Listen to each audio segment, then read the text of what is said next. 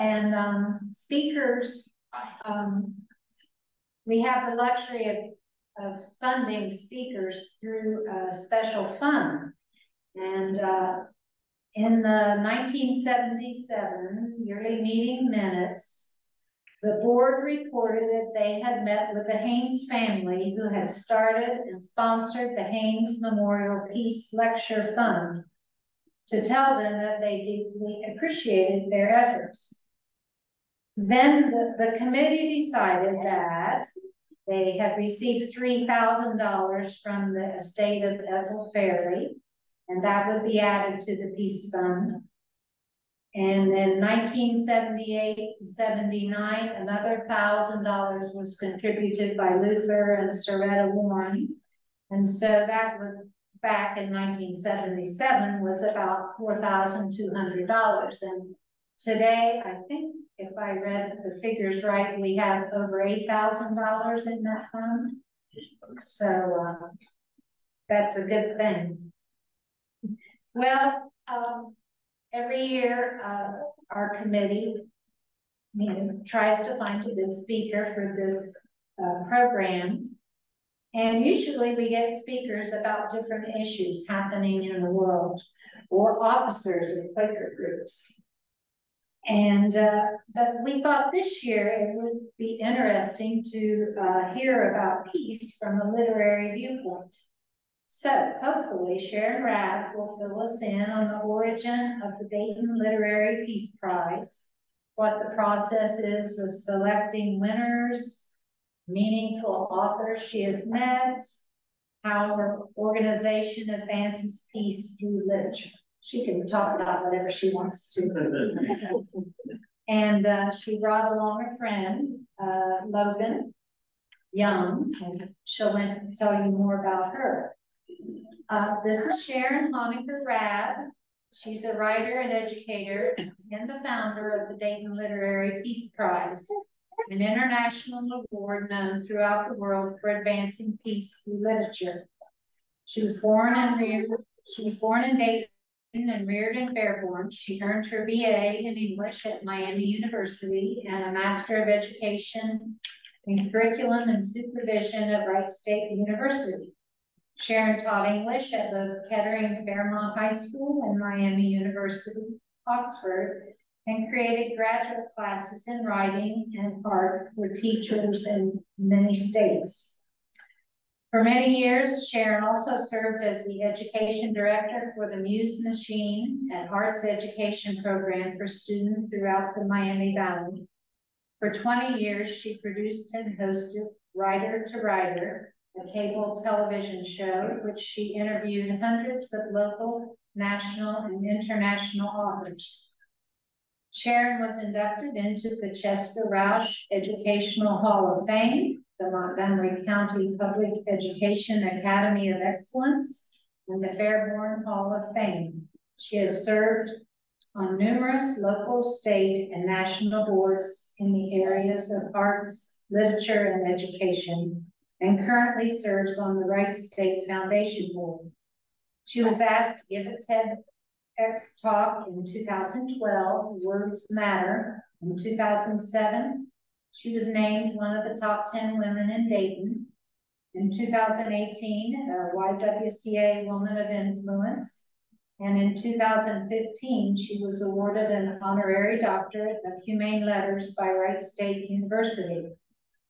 In 2019, the Dayton Literary Peace Prize won the Governor's Irma Lazarus Award in the Arts for being the arts organization that brings the most national and international attention to Ohio. Recently widowed, Sharon lives in Oakwood with her two dogs, Cosette and Mr. Darcy. We'll have time for questions at the end. She will be speaking. The title of her talk is Enlightenment, Empathy, Justice, Literature's Path to Peace. So welcome, Sharon. Thank you, Mary. Thanks to Marianne, and thanks to all of you and the whole Resk family, many of whom are here. And if any of you have questions later on, Dee and Fred Resk have been to the Peace Prize many, many times. So you have sort of a homegrown expert if you have questions about things. And Kristen, it's going to be good talking to you wherever you are. Kristen, if you want to bring up that first slide. Yeah, there we are. Okay. We're here, and I certainly appreciate being invited here. I was very touched and happy to be here this evening. Kristen, next slide. Okay, I'm going to read this to you. This comes from, because I know it's pretty small, this comes from Joanne Tompkins. We asked each of our authors to give a reflection on peace and writing and what they see as the connection between peace and writing. And we published that in our annual program. And it's an amazing collection of quotes. Joanne Tompkins wrote, she was our fiction runner-up last year, and she wrote a book called What Comes After, which Marianne told me the book club here recently read. She appeared last year in Dayton, and she also gave talks at University of Dayton and other places while she was here. She's an amazing person. She's not a Quaker herself, but she how do I want to say this? She respects the fact that Quakers can resolve tensions, and she wanted to see how that worked. And so she went and stayed with some Quakers in Pennsylvania for several months and went to meeting with them and watched their process. And in that book, I think you'd enjoy that book, What Comes After, because it is steeped in the power of, and is power a word that you use with Quakers? Anyway, possibilities that the Quaker system brings. So this is the quote that she wrote for us, and it's lengthy, but I think it's appropriate to start. Peace, or lack of peace, begins in the heart of each individual. If we cannot be at peace ourselves, how can we be at peace with our families, our neighborhoods, our workplaces? If we cannot forgive those we love and hold with affection, how will we ever open our hearts to those we dismiss as enemy or fail to see as fully human? Perhaps the greatest question of our lives is, how do we as individuals grow our hearts in peace and in love? How do we loosen the constrictions of grievance and resentment? How do we free ourselves from our biases and distortions of perception so that we may see more clearly, so that we may create more peace in this world? Deeply drawn characters arouse curiosity in us, allow us to look beyond surface differences, beyond the labels we reflexively impose, and in doing so, we invariably come face to face with ourselves. I cut this sentence out to get it on the slide. We discover that we are not alone in our struggle to forgive, to love, to reconnect with life after loss and betrayal, and that we are all, at some level, seeking peace in our lives. This is what literature offers, a place to locate in others, no matter how unfamiliar the characters, habits, or attitudes, or life situations. The same heart that beats in us, one that longs to be seen, to be part of a larger community, to love and be loved. And it is this understanding of our shared heart, our one shared life, where peace can be found. Joanne Tompkins, author of What Comes After. Kristen's slide, please.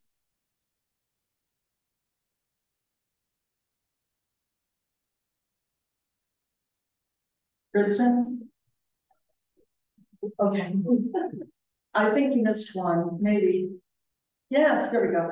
Okay, the mission of the Dayton Literary Peace Prize is simply stated and elegantly simple. We want to advance peace through literature. And as we take a look at what we do every year, if it fits with this, it's in our wheelhouse. If it does not, it's not.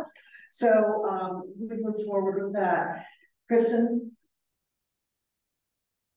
the goal of the Dayton Literary Peace Prize is to advance peace by supporting those who write, those who publish, those who read and share works about peace. Kristen? And our award is a little different than most best book awards. When people see our final lists, our list of finalists, sometimes they go, oh, I love that one more than the one that won. And I say, well, yes, but we have a dual purpose. It is a literary prize and it is a peace prize. If it's a beautifully written book that does not address our definition of peace, it's not going to win. If it addresses peace, but it's poorly written, it's not going to win. What we're looking for is that dual, well, I was going to say power again.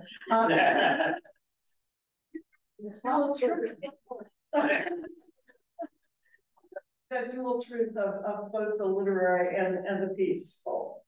Kristen? This is the criteria for the Dayton Literary Peace Prize, because I know people will want to see it. Our definition of peace is pretty broad. It addresses the subject of peace broadly, defined as increasing harmony and understanding between and among people. Peace may be addressed as it applies to individuals. And Joanne Tompkins' book is at that level. Families, communities, nations, ethnic groups, cultures, and religions. Kristen? It has evident literary value. When our judges, and I'll explain that process in a minute, go through this, they want to see, and I taught English for 47 years. And so I created rubrics and response forms, and they have to fill these things out. And then they determine, does this have the literary value that's going to carry that will win this prize? Kristen? It needs to apply to a variety of audiences. If you have a fine work that someone has written and it might be published by, say, a university press somewhere, it could be for academics. You know, it could be a very narrow, it could be beautifully written, it could be about peace, but it could be so technical that the audience is not going to be able to connect with the book. Kristen? And then it has the potential to endure the test of time. Now, we have no way of doing that, but our first readers are expert enough that they have read widely and well. Many of them are professors. They have a sense of what's going to perhaps last. So we can't guarantee this, but it's something that we look for as a potential of a prize. Kristen? I want to give you some statistics, because statistics tell their own story, and these are some of the questions that come up anyway, so I thought we'll just get through this. We have over 294 publishing houses that have nominated to date for the Dayton Literary Peace Prize, which I am very proud of. We're 18 years old, which is not very old in the peace or in the literary prize world, so we're doing very well. We have, and so sometimes it's the publishing house that sends us the book. In fact, most of them come from the publishing houses. Then we have a nominating academy also that's made up of former winners, former judges, independent bookstore owners. We have a university consortium, Wilmington is a part of that, and editors of magazines and newspapers. And then we also take nominations from any interested public. That would include all of you. Librarians, book clubs, writers. I have all kinds of people that come up to me, sometimes at the grocery store, and want to talk about a book that they've read that they think we ought to take a look at. And so once they come from the nominating academy or the interested public, I go back to the publishing house and I say, this book has been nominated by our nominating academy. You need to think about nominating it for the prize. It's $100 to nominate. That pays for our first readers. And we also ask them to send copies of books, so it's good for that writer to have the background and the backdrop of coming from the publishing house, if they possibly can. Kristen, here's some by the numbers things that'll help to give you some background. The first event was in 2006, and people ask me how it came about. I was on the board that presented the Dayton Peace Prize.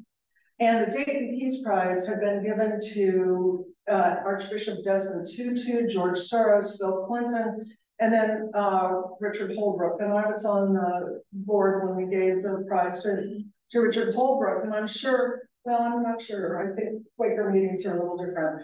But if you've been outside Quakerland to go to a meeting, you can probably sat through meetings where you've been in that same meeting about 15 times and you're wondering why you're all having it again. Because they, you know, nothing has changed and you think, okay, this is the same agenda we've had for years. And I was getting that sense of, the committee being, or the board being in that place. And so I had this television show that Marianne mentioned, and people, I would always ask them, because I have some very, very, very famous authors, Geraldine Brooks and Chang Lee and Lee Child and Michael Crichton, and you know, just a gamut of authors that I interviewed. And I'd say, why are you in Dayton? Why are you in Dayton? And they'd always report this. They'd say, Dayton and the Miami Valley is a reading community. They said, when we come here, we know people will have read our books. We know we're going to get great questions. And so I had that. As a teacher, I had seen literature change lives. There's no doubt in my mind about that. I have on several occasions seen literature save lives. And so I knew that there was power, and there it is again, in that, in the written word to change the person. I guess it's a leap to think it can change the world, but I don't think it's that big. So I suggested that we do a literary peace prize. And they did what many committees do. They said, good idea, Sharon, you just go right ahead and do that.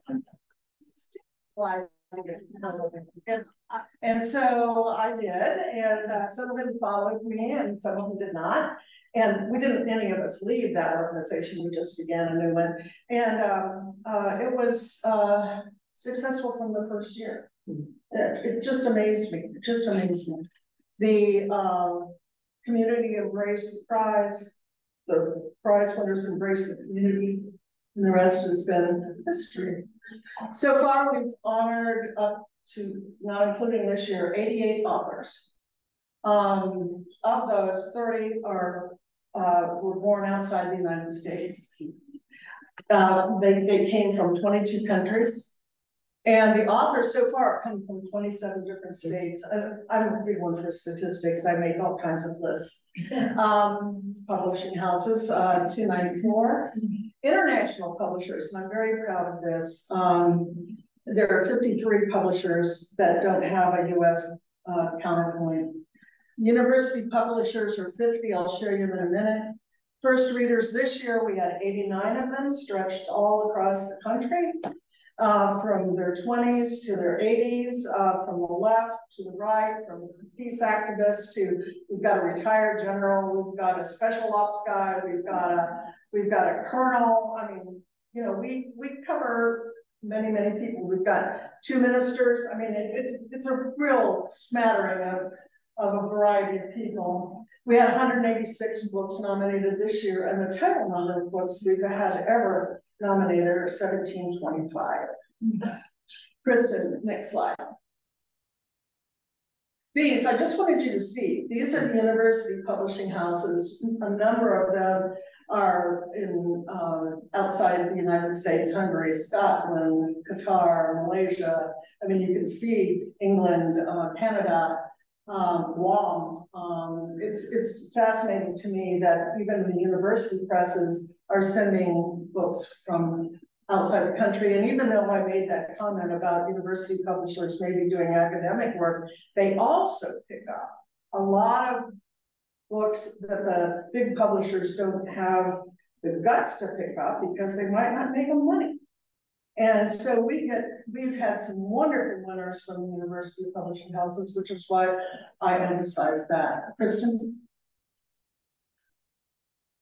Our judging process. We have, as I mentioned, 89 first readers from throughout the United States. They're each given 6 books. They're sent 6 books. They're in teams of 3. They don't know who else is on their team. They do all this homework that I send to them. They send it back to me. And Logan came over as we were leaving, and she goes, "What are those binders?" And one of them is like this thick, and the other one's this thick. I said, "Oh, those are the first reader responses." And she goes, "Do you read them?" And I do.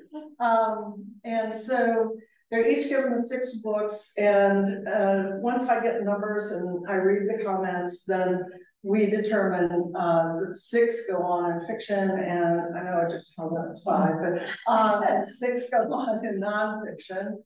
And then I have 4 final judges, and we rotate our final judges every 2 years. So the current judges, we've had 2 in fiction and 2 in nonfiction. They work completely independently. The 2 genres work completely independently.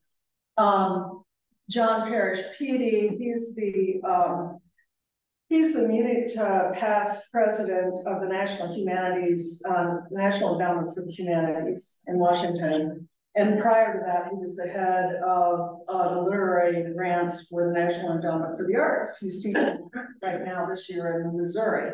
Lisa Page is a beautiful Black woman. She teaches at Georgetown. Georgetown, and she's married to Clarence Page, the Pulitzer Prize winning journalist. In nonfiction, we have Peter Ho-Davies. He's an award-winning author. He's half Welsh, half Chinese, and he teaches up at Michigan. And then WYM Walker has been an editor for the New York Times and the Washington Post. She has created her own journal, and she teaches at Stony Brook. So that's the caliber of judges that we have at the top, and they have to decide. Several times they've come and they've said, "We can't decide." And I'll say, "This is a peace prize. We're going to decide." And we did. So thank you, Kristen. We give 5 awards: fiction, 10,000, fiction runner-up, 5,000, same in nonfiction, and then the ambassador Richard C. Holbrook Distinguished Achievement Award is 10,000. And we had that as our Lifetime Achievement Award first, but after Richard tragically died in 2010, we renamed the award for him. I asked his widow if we could do that, and she very generously said yes. Kristen? This is when he won the Dayton Peace Prize. That was in 2005. See that bald head in the middle? That is my late husband, and I'm just to his right. And Richard looked at the crowd and he said, the thing that Dayton needs to do is to celebrate peace every year. I had already designed the whole program, and I just went, I think I just got a blessing. I think I just got a blessing. And so that's why it seems so fitting. Kristen? This is Kati Martin. This is his wife, and she's a writer. She's Hungarian. She's a writer. She was previously married to Peter Jennings, and her children are from Peter Jennings. And then Richard Holbrook broke up with Diane Sawyer. And, so we have quite a few stories. Okay, she's lovely, and she often comes and presents the Richard Holbrook Award. So she's a dear friend of the prize. Kristen? And we have a seal that goes on the books, and what I loved most is when they begin to print the seal on the books. You know, they do So I hope you get to see that on some books. Kristen? This is a little out of date. I haven't changed the slide on this, I should have, but it gives you a sense. The country is of origin, and this is about 2 years old. There are some additional ones, especially in South America. Kristen? And the settings for the books, that's important too. And this, again, is stated, this has been expanded, but when you take a look at the coverage that we now have, and these are just our winning and runner-up books, just to include our finalists. I mean, we've done a good job of taking the reader out of their comfort zone and taking them around the world. Kristen? We have almost 1,500 followers. The important part is they're from 47 countries, and they're in 22 languages. I find that pretty remarkable that they follow us. Interestingly, to me at least, US is first, Afghanistan is second. Now explain that to me. I can't. Yes, sir. What is a follower? It's someone who follows our Facebook page and reads all of the things that we put out, and they're translated into all these things. So they're keeping in touch with the Dayton Peace Prize, and I'm hoping it's not the Taliban. You know. Kristen? Okay, we have a book club, and you're all invited to join anytime you want. It's pretty interesting. We have 95 members from throughout Ohio, Arizona, California, Colorado, Maryland, New York, North Carolina, Rhode Island, Washington State. Logan's a member. Our moderator is Ron Rollins. He's a very well-read English major. He's the former editor of Ideas and Voices, the Dayton Daily News, and he keeps things moving. We read current and past winners, runners-up, finalists in fiction and nonfiction, and the Holbrook winner. And our program manager, Emily, would be glad to put you on the list if you have any interest in. It's not something you have to come to all the time with 95 people. It's a Zoom. It's a Zoom. And it lasts for an hour to an hour and a half, depending on how many questions there are from the audience. So it's pretty interesting. It's pretty interesting. Kristen? The next one is coming right up. It's August 2nd. And it's Ender Karat, Like the Appearance of Forces. This is the third book that he has in his trilogy of books that he has written about war, which I know is probably not your favorite topic, but I think you'd be very interested in Andrew. He studied to be a Jesuit, and he speaks and writes ancient Greek and Latin, and he knows Russian and Czech and Spanish and French and Italian, and he's a beautiful writer in English. I mean, he is an American, and he is the gentlest soul, and this would be a wonderful discussion, and this is his newest book. I went to its launch at Harvard in June, and he's just an amazing speaker and writer. Kristen, so y'all come. There's an author series, October 19th, and you're all invited to this too, although this one you have to pay back to. And Brad Kessler, a writer up in Vermont, is in conversation on his book, North. It's a new book last year. And it's about a Somalian refugee who is trying to get to Canada because she's been rejected. Her pleas for immigration have been rejected by the United States. And the setting is a monastery. I think you'd be very interested in this. It's a beautiful, beautiful book. And Brad is an elegant writer. Kristen? When you say you all come, is this Zoom or a location? No, that's it. No, it's meetings. That's going to be in person in Dayton, and I don't have the place to tell you yet. But so these are at a location to come to. The book club is Zoom. Right. The author series is in Dayton. Okay. Okay. And now this one also is obviously in Dayton. It's November 11th, and I'm going to give each of you the program from last year, but being the teacher I am, I'm not going to give them to you until I'm finished talking. Anyway, this is just the Saturday program, and it'll show you what we do there. And the tickets range from $20 to $150, I think. And you can just call Victoria and sign up. And it's a lovely afternoon. Dean and Fred have been there too, so they can tell you. I brought two of the books from the gala. I'll show you how different these are.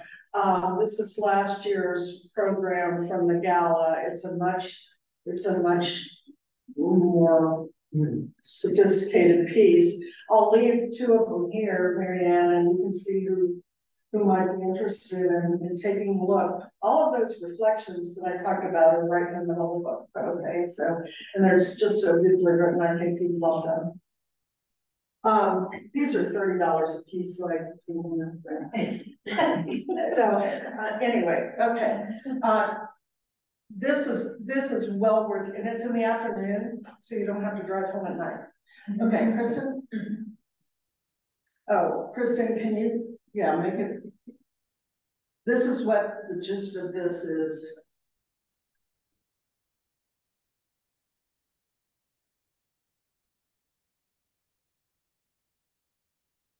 Yeah, I think if you just hit the forward button, it will go. I take that back.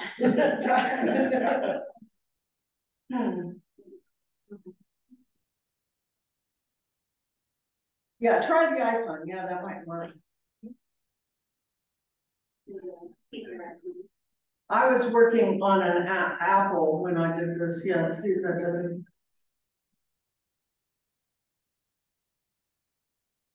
Okay, just forward ahead. What I do, that's just a little graphic about the four.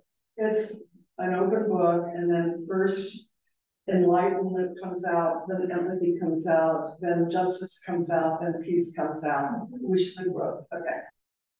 And I've been thinking about this for a long, long time. What is that connection between literature and peace? I have many author statements that have convinced me that the connection is absolutely there. I have 47 years watching it happen in action. I have friends and book clubs all over the place. I know that this works, but I tried to break down, okay, what is that process? And I think the first thing that comes is this enlightenment. You become aware.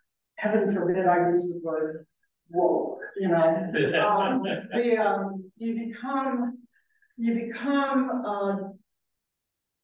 become a different person in one sense, and then that something is being presented to you that has challenged what you thought you knew, or what you just didn't know. And this is Clint Smith. He's a wonderful writer. He won the Pulitzer with this book, How the Word Is Passed. He was our fiction winner, or our nonfiction winner last year. Without an accurate sense of history, there can be no sense of peace. We must engage rigorously with the past in order to accurately understand the landscape of contemporary inequality. Without a shared understanding, Sharon type right, of what came before us, we will continue to see fissures that break us farther apart. Now, he's from New Orleans, Clint. And so my husband and I, our last trip, just before he died, was down in Mississippi. I highly recommend this if you're into rock and roll at all. We went from Memphis down to New Orleans, following the history of rock and roll, and down through Cajun country. But we also took I was a Viking tour, and we also took a lot of side trips to some of the historic places. And when we were in Memphis, I was thinking, oh, this is gonna be good. I wonder how Clint is gonna be thinking about here, because what he did in the Word is Past, he went to a number of historic places in the United States, 9 of them, and he took a look at how they were presenting the information that included slavery and what they were saying about the past, or if it was just the glorification of what this place was, and the white story. He wondered if the black story was going to be involved. And so as the bus takes off from the ship and we stop at our first place, I was delighted to see that it was a monument to the Memphis blacks who had sort of had a mini revolution and had asserted their rights in town. And the speaker, the guide, was white, but she did a beautiful job. So I'm over here texting Clint, you're okay in Memphis, you know? But as we went down and we got into Natchez, and things down in Natchez weren't like they were in Memphis. I said, but you've got work to do in Natchez, you know? But it was a very, very interesting trip, having read that book. Kristen? Here are some other books, and I just want to show you the variety. R.B. Rowe, Cullen Murphy, he was an amazing editor, and he won, I think, 2009, something like that. He was a runner-up, he compared the United States to Rome then. You know, I think I wonder what you right now. You know, we also have these academic things like the Oxford International Encyclopedia of Peace. I don't know if you have that in your librarian. It's 4 huge volumes, and Nigel has taken the history of peace internationally and has defined. It's an encyclopedia. It's pretty interesting. If your library doesn't, that would be one of the books. You know, there's a grant where any library can get $1,000 a year. This doesn't come from us, it comes from the state of Ohio. Any library, school, public, college, can get $1,000 a year to buy books from the Dayton Literary Peace Prize. You just have this tiny, easy grant to fill out. It's simple, $1,000 a year. Go for it. And then Shockwave, Stephen Walker. He was, I'm laughing. I can't say his name without laughing. He won our nonfiction award the first year. The reason I'm laughing, he lives in England. He's a Brit, so we were international from the first year, and so you can only imagine. Okay, I called his publisher and I said, Stephen just won the Dayton Literary Peace Prize. And I said, yes, it's really good. He won the Dayton Literary Peace Prize, and I need to get in touch with him. So she gives me his cell number. She said, well, he's in France right now. He's in the south of France traveling with his family. So I called. He didn't even know he was down there. Anyway, I called. Stephen, this is Sharon Rabb. I'm calling from Dayton, Ohio, and you have won the Dayton Literary Peace Prize. I could hear the waves crashing. I'm going, Stephen? It's a Dayton Literary Peace Prize, and it's a new prize. It's a new prize, but it shows that you connected with peace in some way, and there's still just, yes, he says. And then I finally just said, if you come to Dayton, Ohio, I'll give you $10,000. He says, okay.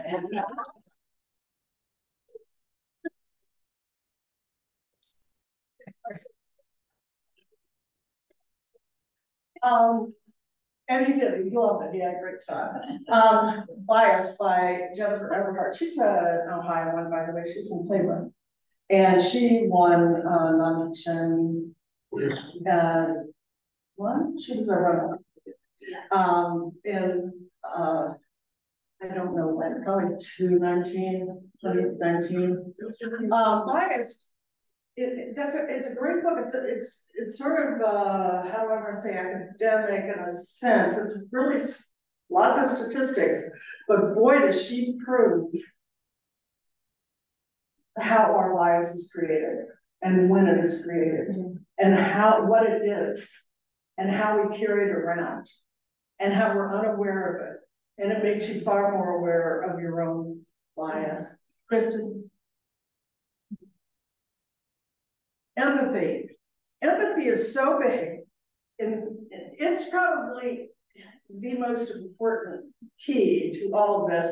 As the writers create their reflections, one after another, talks about empathy, empathy, empathy, empathy. And so I started studying this, and I put 4 quick studies up there where they've done scientific studies that empathy comes from literary quality literature. And it's true for children, and it's true for adults. And so, I mean, they have actually proven the connection of these two things. Kristen? This is from Margaret Atwood, just one of the most delightful people I've ever met, ever met. The first thing she did when I picked her up at the airport is I got out to help her with her luggage, and she went like this to me. And I thought, what's she doing? And she says, I'm giving you a Vulcan blessing. I think you're going to need it.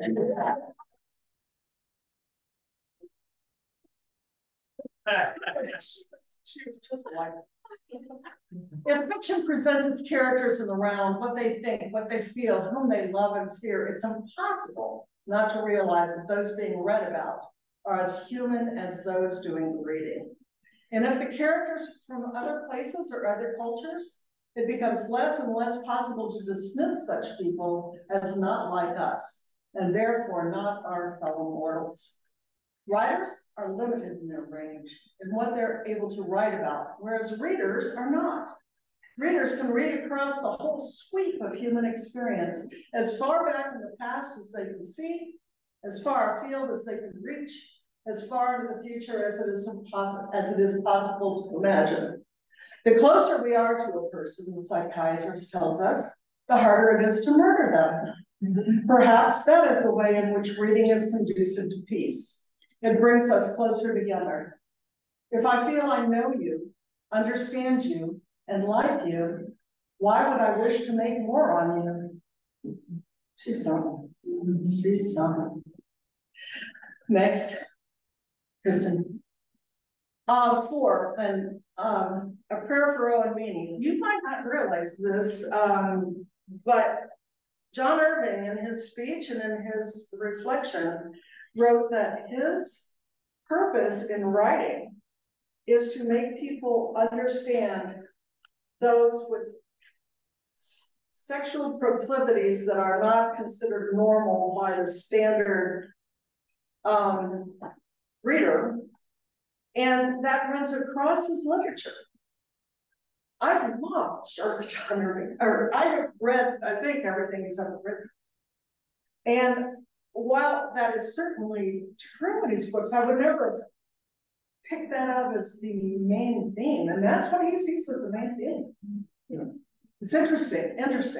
The Mountains Sing, Pomai, when this is a very interesting book. She is from North Vietnam. The Mountains Sing is the Vietnam War told from a female North Vietnamese point of view. It's the first time we've heard that particular voice. And so you get a whole different perspective on that. Edwidge Denican is from Haiti. The title of the book, Brother, I'm Dying, pretty much tells you the story. Her family immigrated from Haiti, and this was her uncle writing to her father as he was trying to get over the endless hurdles to get into the United States any other way. What we owe, David Wood is a Quaker. I love David Wood. But if you can imagine, he's a Quaker who is embedded, he's a journalist. He was embedded with the forces in both Afghanistan and Iraq. and he was under fire often. When he followed these men and women that he was with, as you can only imagine, being a Quaker with such sympathies, and he determined that he followed them once he got home as well, kept touching base with them, and he was seeing too many suicides. He was seeing too many men and women in trouble, deep trouble. And he attributes this briefly to the fact that they don't come home as a group, they come home as individuals. There's no camaraderie. You know, they get on a plane and it's a, Delta, and they come home and there's nobody there. There's nobody there. They don't have a cohort to be talking about the war with, and they're often redeployed really quickly. So there's not that, okay, the war is over, I'm leaving it. It's, oh, now I'm back in it. So there are these very short periods of time. And he says PTSD doesn't begin to describe what is true of these people. He calls it a moral injury. And he says it's a moral injury because they have been forced, or they just do, something that has gone against everything that their church told them, that their schools told them, that their families told them, that their community told them. And they've been asked to do this in the name of the Father. And so I have brought with me one of my favorite people in the world, Logan Young, who knows David well and who helped whenever we gave presentations, because we did presentations for kids in high school. That's part of our author series. I can talk about that later if we have time. But we bring, just quickly, Wilmington comes to this. Every year we bring one of our authors back. We have a panel for kids, and there are 17 schools locally. Actually, I think now we're up to 21 schools that come to Kettering, Fairmont. They have books signed, they get to talk to the author, there's a presentation, it's pretty wonderful. So Logan knows David well. She also served in Afghanistan. I'm going to let her talk to you about that, and she helped to present when they came to Fairmont. So this is Logan.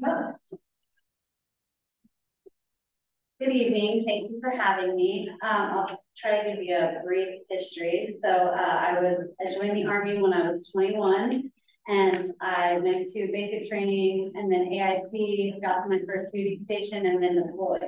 I had a young son at the time. He was around 3 or 4, and I had actually met my husband at the recruiting station. So he's in basic training while I'm deploying, and so I deploy. I was in Afghanistan for a year. I was a convoy driver. I was the lead convoy driver, and this was 2009 or 2010 to 2011. That's when our deployment was.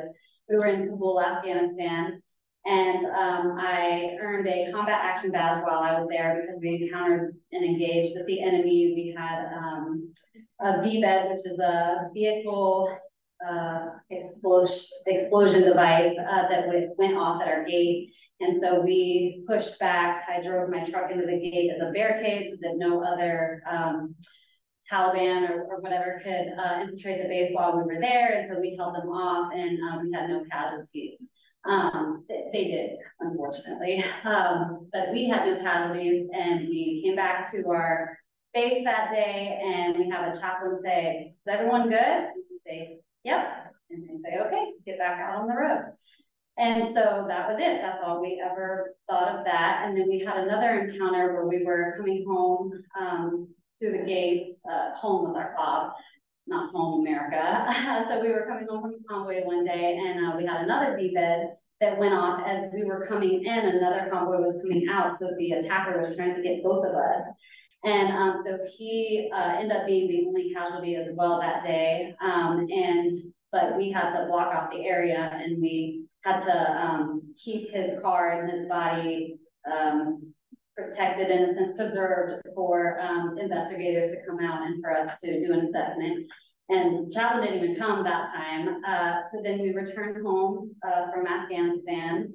And so we came home on July 4th, and we were just, you know, doing our jobs and preparing to come home. So there was no transition. We came straight home that night at midnight. Our families and our kids were there to welcome us.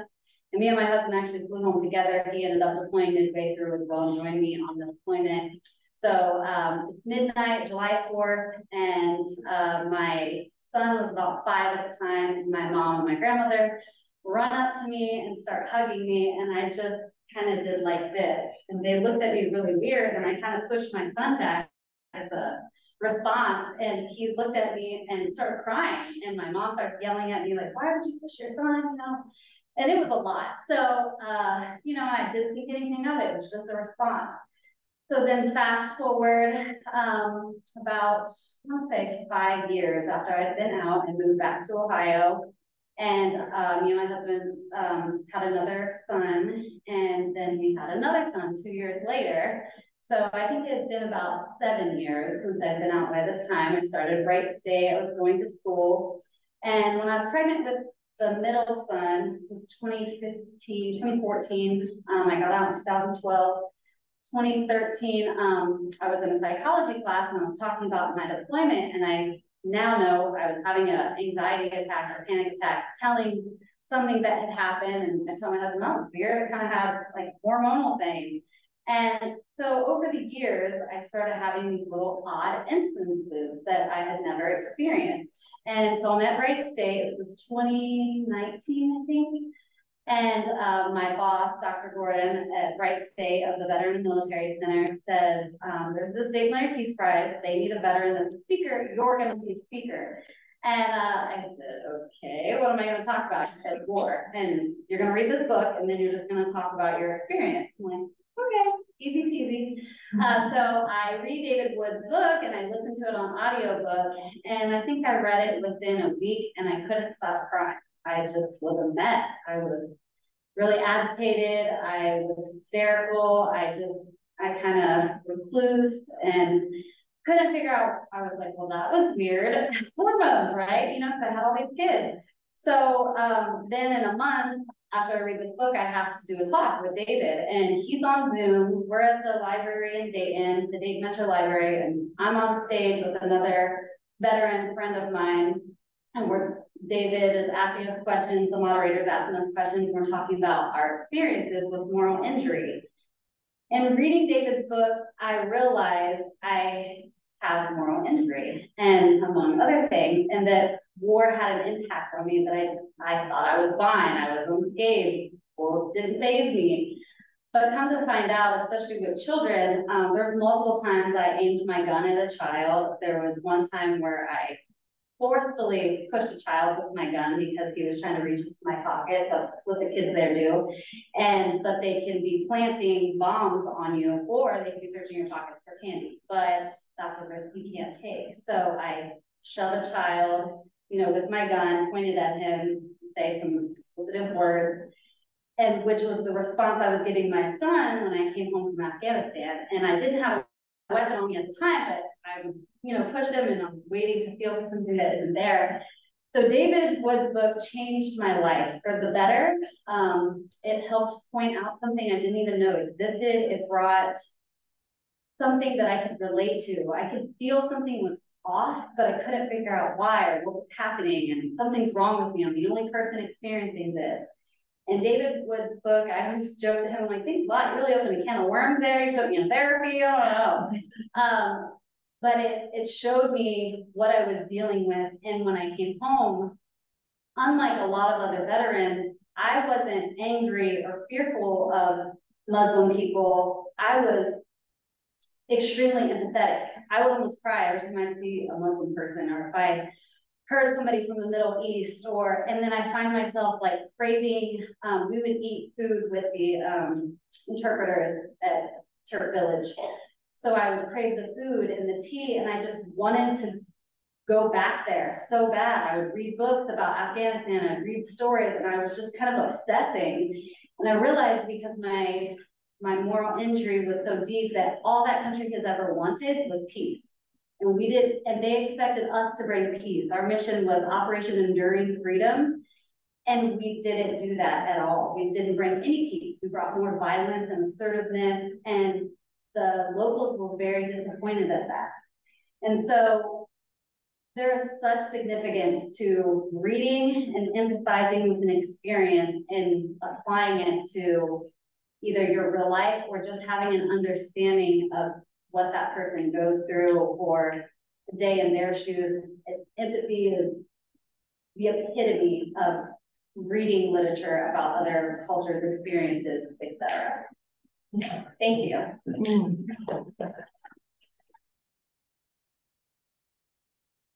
Yeah, you'll want to talk to her. Kristen, next. Justice, Brian Stevenson, if you know of him, of course, he is famous. He's one of the most amazing speakers. By the way, all of our past winners and their speeches are on our website if you want to go and hear any of them talk. He is amazing. 2015.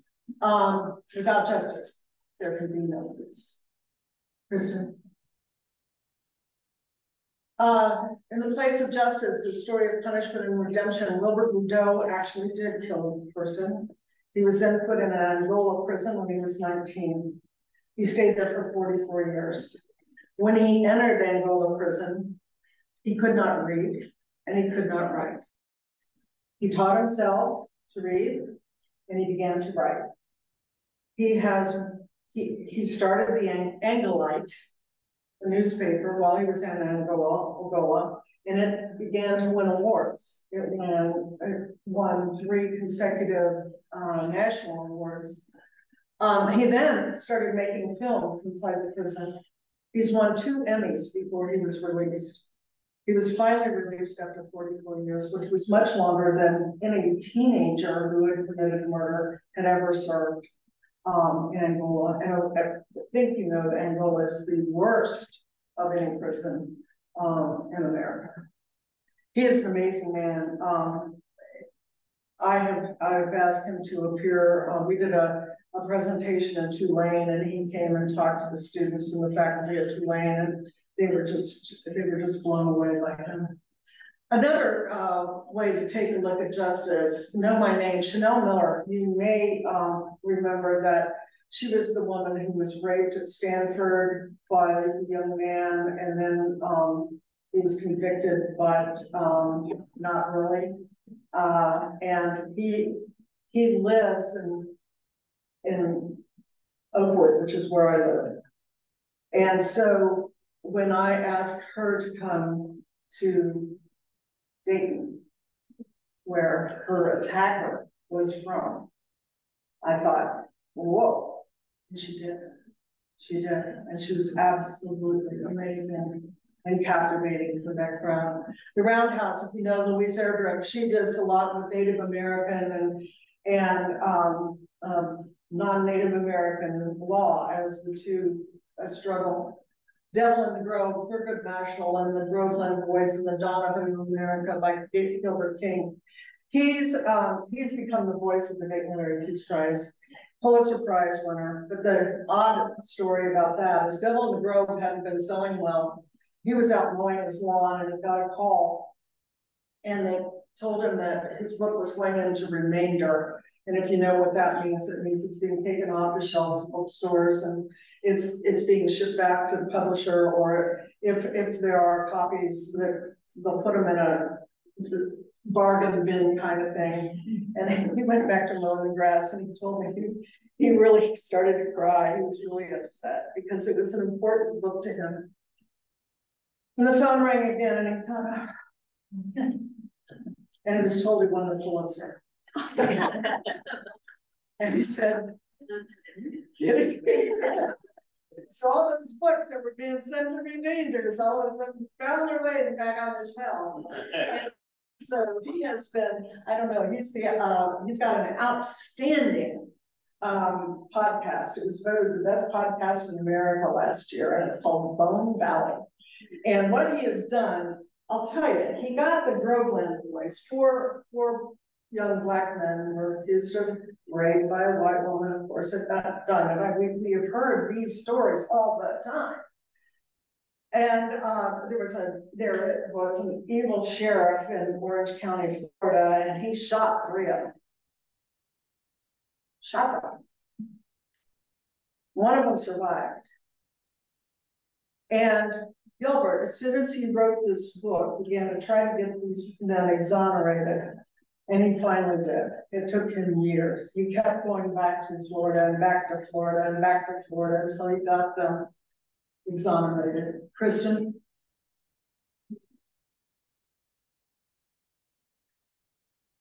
I don't know if you know Richard Powers. He's pretty amazing. He says it pretty simply. No justice, no peace. No kinship, no justice. No empathy, no kinship. Reading and writing are exercises in empathy. How would the urgencies of the world look and feel if I could get beyond myself? The best way to get beyond the self is a good story. No good stories, no peace. He wrote the oldest story about trees. Did you read that? That's a fabulous book. Kristen? I put down the peaceful books. I don't know if you know Wendell Berry. He's a farmer down in Kentucky. What a writer. What a writer. Poetry and essays. He's got eight novels. And the novels are called the Fort Williams series. And J. Bar Crow was my favorite of those. I was honored to get to go to his home. And that's because he doesn't have a computer, so I couldn't communicate with him unless I went and talked to him about coming for the prize, because he was our Holbrook winner one year.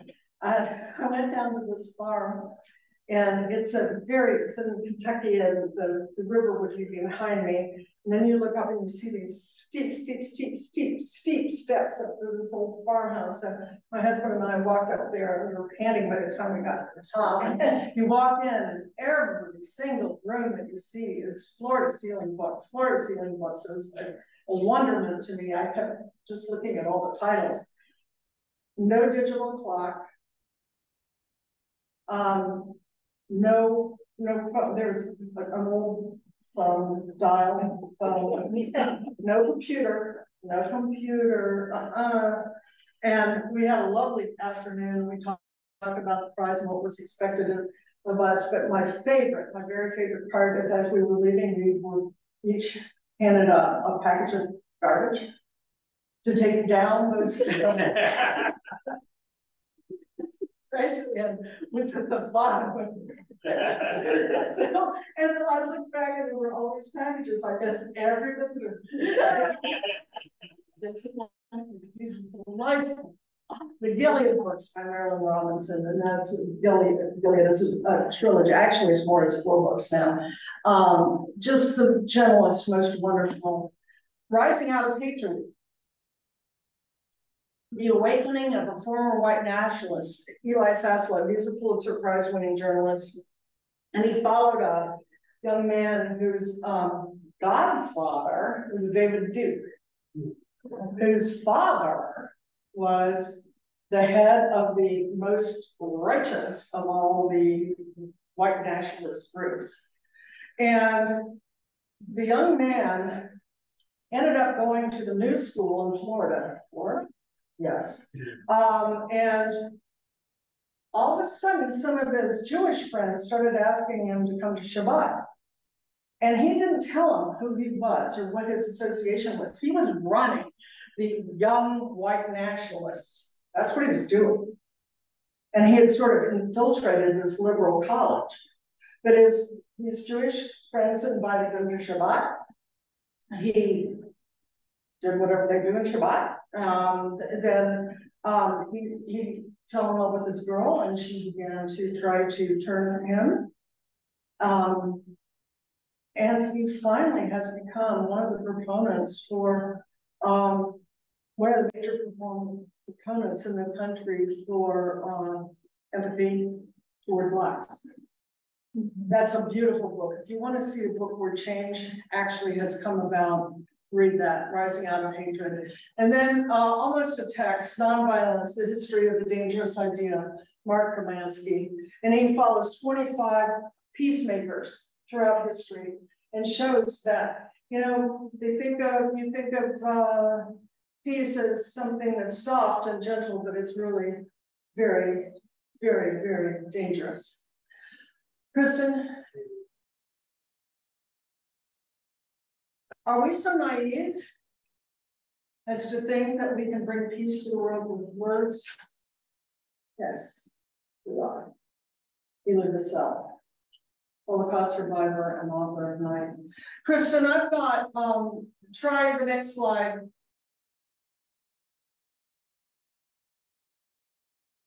Okay, that's Elie Wiesel, and you can see he won the second year. He, of course, unfortunately, is now deceased.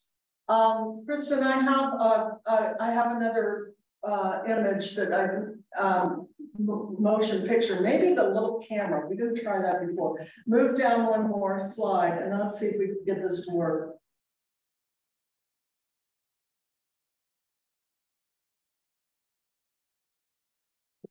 Yeah.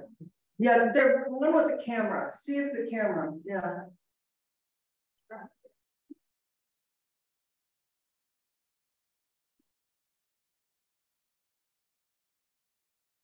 Okay, try clicking on just the center of the image. Okay. Okay, that's not gonna work. Okay. Too bad. I have been saying that, and I have a beautiful piece with Tim O'Brien later, and I can read you some of Tim O'Brien's words though, and then we're open for questions, or you can run off and do whatever you want to do. Let's see. Tim won probably about 2:15. Tim cried 4 times he spoke in Dayton the week that he came. He cried every time that he talked. And I'll show you one.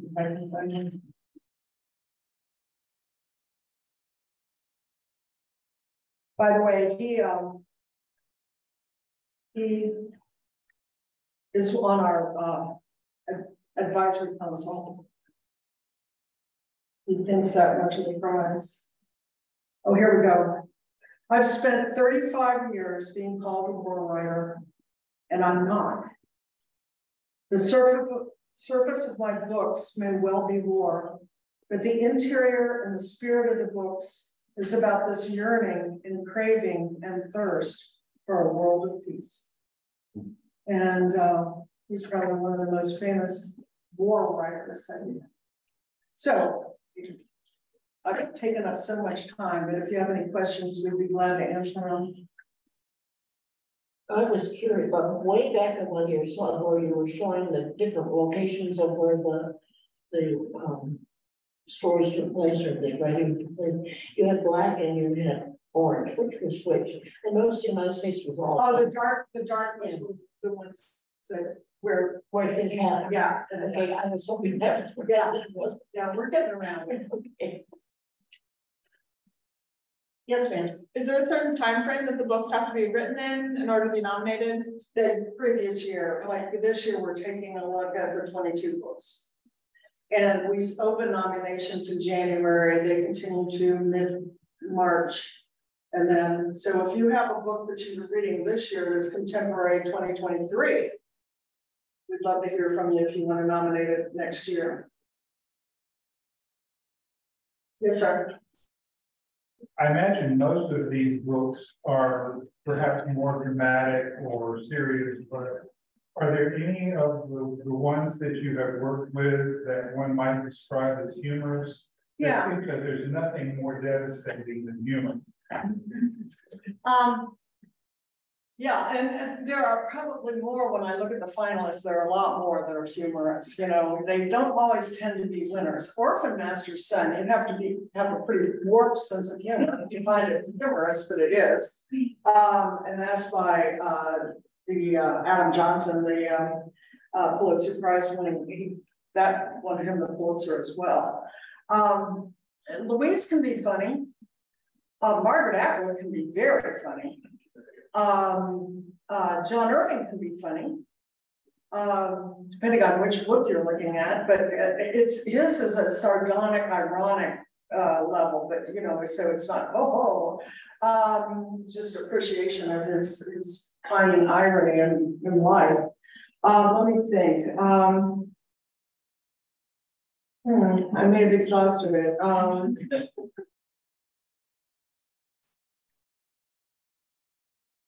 Yeah, I'm coming up blank for any more, but yeah, and Billy Lynn didn't like that. Billy Lynn. oh, Billy Lynn's long halftime walk. Thank you, thank you. That's by Ben Fountain, and see, I'm laughing. It's set at halftime at a game in Texas, and they bring a group of guys who have done something that the media has described as heroic.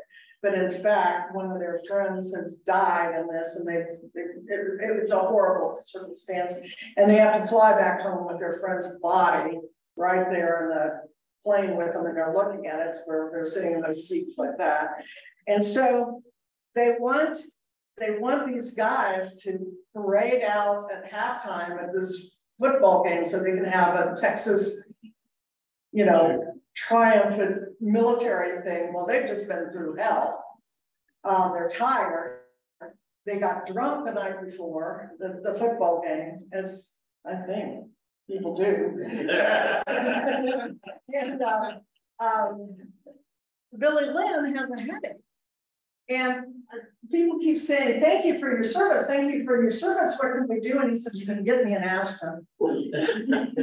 He gets his aspirin on the last page of the book. But they make him go through so much. And they want to see Beyonce. She's performing at this halftime show. And they get them down there, and instead of treating them in any respectful way, they are clearly just using those props. And they could give a damn about these guys. And the guys know it. The guys know it. She knows Ben Fountain very well. Could we take the PowerPoint down because there's friends on Zoom that we can Sure. Yeah, Kristen, do you want to take the PowerPoint down? Thank you. Yeah, give me that part. Okay. And then I probably take the spotlight off. There you go. Thank you. Any other questions? I know we've kept you a long time, but oh yes, sir. Has anybody studied the demographics of the people who read peace literature? You know, I've never come across any study.